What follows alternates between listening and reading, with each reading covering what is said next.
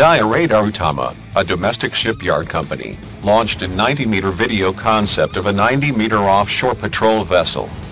What is unique? The multi-purpose offshore patrol boat uses a PKR Martadinata class frigate design but in a reduced size.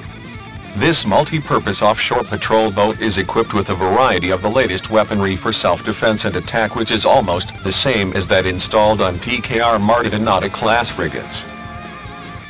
The main weapons of the 90-meter OPV design from PT Drew are likely the main cannon of Oto Melara 76mm super rapid gun, Exocet MM40 Block 3 anti-ship missile, and Millenium caliber automatic cannon of 35mm. In addition, OPV-90 is also equipped with hangars and helipads for light helicopters and 2 loading rigs for launching the RHIB rigid hull inflatable boat.